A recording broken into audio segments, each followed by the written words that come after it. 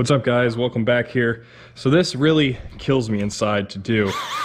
Taking wire brushes to the factory undercoating of my pretty mint Honda S2000. As you can see, I already started scrubbing the undercoating off of these control arms on the edges here, and I will continue to do that until I have a nice clean seam all the way around, because tomorrow morning my buddy from work is coming over and we are going to weld the seams of these control arm mounts just like the Honda Technical Service Bulletin suggests on an AP1 and I believe the early year AP2s. These brackets are only spot welded from the factory in 3 spots, really just 1, 2, 3 on each side, and they're known to pull away from the frame if you run really sticky tires in autocross and track the car a lot. Mine have not shown any signs of separation yet. However, I'm going to be proactive on this rather than reactive and wait for something catastrophic to happen. I'm going to go ahead, take care of these for the peace of mind, then go ahead and reprime them, and then repaint them and re-undercoat this area to prevent any corrosion. It does hurt inside to take off the factory finish, but this will be a much stronger and permanent solution than the factory weakness that is known on these cars. So one thing you're going to want to do is pop your brake lines off. Take this clip off right here.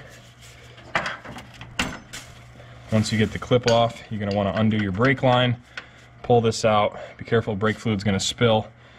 You're going to want to rotate this brake line out of the way so you can get to the inside surface and weld on each side of these brackets here.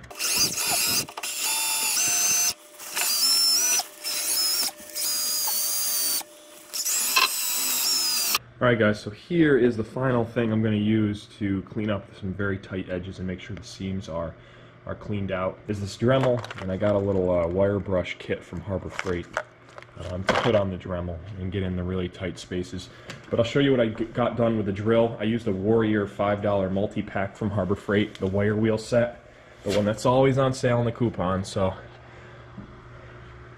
this is the driver's side. I'll get the lighting a little bit better for you. But all the seams are very clean on each side. There's the front mount. Cleaned up just a little bit above where the seam meets the body up there. And then on this side, same deal. Passenger side looks about the exact same. I'm just going to hit those very tight corners right now with the Dremel. Alright guys, so here's the final product before I paint it and clean up the welds and everything. But as you can see, we seam welded every spot that was flush to the frame. We did you know, the middle section, the top section, and then looped around the bottom there. And as you come over here, you can see got all the way around the bottom edge, side right there.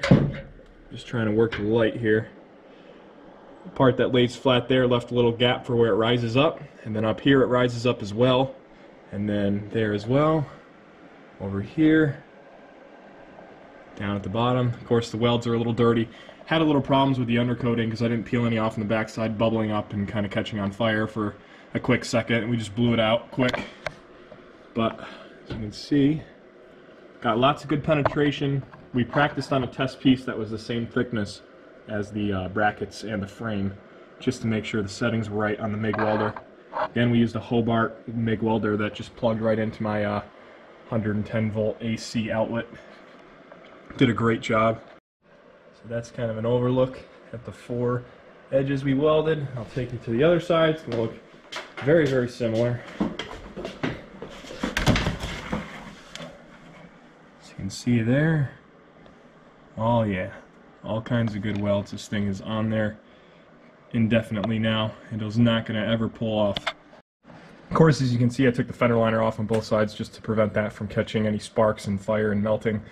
I had to pull the brake lines away from the bracket here. Of course, I took them off the bracket and then just kind of torqued them left and held that there with a zip tie, so we had plenty of clearance to get the welder in there on both sides.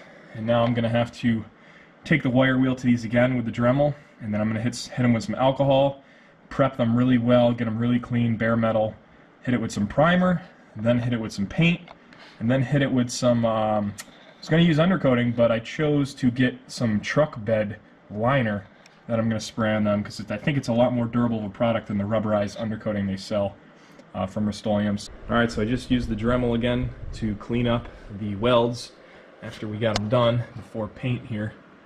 And as you can see, they look pretty phenomenal now that they're all cleaned up. You know, of course there's no marks all over them and burn marks anymore. As you can see, every side nicely done up. Bring over here. So what I'm going to do now is wipe everything down with alcohol, probably brake cleaner first on some clean rags, then rub some alcohol over everything.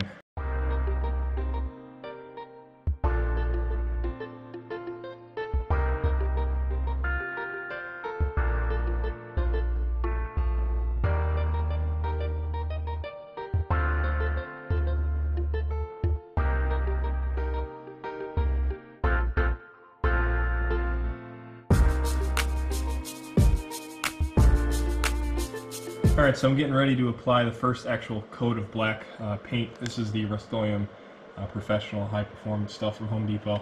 This is a flat black, and I'll just show you the prime work I did. So you can see I just used the automotive primer all over that clean metal. And now I got it up top too because the wire brush hit up top. Also touched up the brake line bracket a little bit because that had some chip paint on it. Alright, so this is with the matte black paint, 2 coats finished. Just want to give you a look at how it's coming along in here. Now I'm going to go ahead and hit it with some bed liner. I'll show you that can in a second, but I'm going to try to put the bolts in and mask the bolts off where the raw steel is exposed so I don't get bed liner in the threads and stuff, because then I'm going to have a bad time running the bolts in. So this is the stuff I'm going to be using to finish it off with some truck bed coating. It's like $8 for the can. And I got it from Home Depot, but I think this will keep everything pretty locked in. Alright guys, so this project is now complete. You can see, I'll try to get the lighting right, but this is how it looks with the bed liner on there. I did like 3 coats back to back to back. I didn't really stop. The stuff is really runny, so it did start to run on me and drip down on the subframe, but not a big deal since it's the same color. But I really like the textured look. It feels very durable. And I'll show you the other side because I put the other control arms and the fender liner in the other side. But it kind of looks like an OEM appearance in there. I'll show you the completed side. Started bolting the control arms back on with the POR 15 and whatnot. So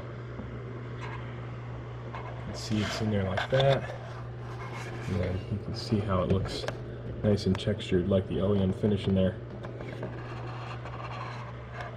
All in all, the car is ready now for any tire you throw at it, really.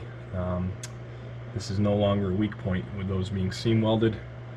But let me know what you guys think. Leave a comment, subscribe of course, and give a like to the video. I know there's not really any other S2000 videos going over this DIY here online, so yeah, let me know what you guys think. I'll see you in the next one.